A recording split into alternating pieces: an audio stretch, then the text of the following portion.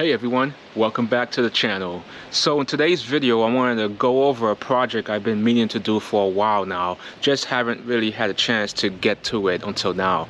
So years ago I did my mulch beds in the front yard, and I initially did wood mulch, but the problem I found with using wood mulch is that every year I have to keep adding more on top of it in order to keep it fresh looking. I know they sell these wood mulch paint refreshers you can get at the big box stores, but I wasn't really feeling doing that.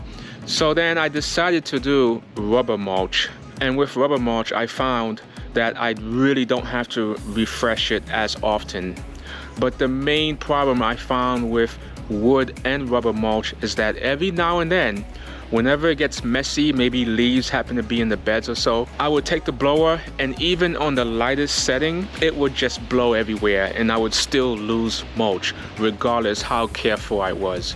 So I got sick of it and decided to switch over to rocks. I wanted to switch over to rocks mainly because I don't have to worry about refreshing it every year, and whenever I need to clean it up, I can just use the blower and not have to worry about losing the rocks. So take a look at this video and I hope you enjoy it. It's a time-lapse video of me taking off the old mulch, applying the landscape fabric, and then spreading the rocks.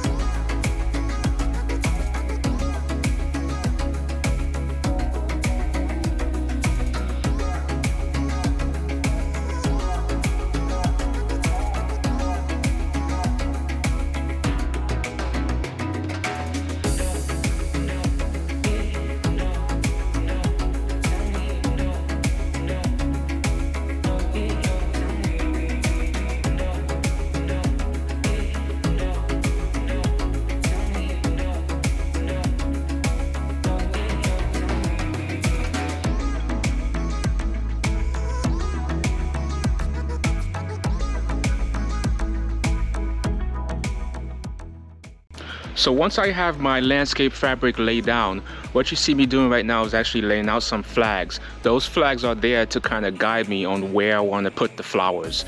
I want to arrange the flowers in some way that's going to look like it's in a nice pattern. Once I laid the flowers out, the next thing I did is just lay the rocks out. Now these rocks are pretty expensive, it's a big investment up front, but later on you don't have to worry about replacing them. That's the beauty about rocks, and especially since they're big rocks, it's not going to be blown away. So guys, this is the time to actually do these kind of projects right now when it's not too hot and it's not too cold. Get out there and enjoy it.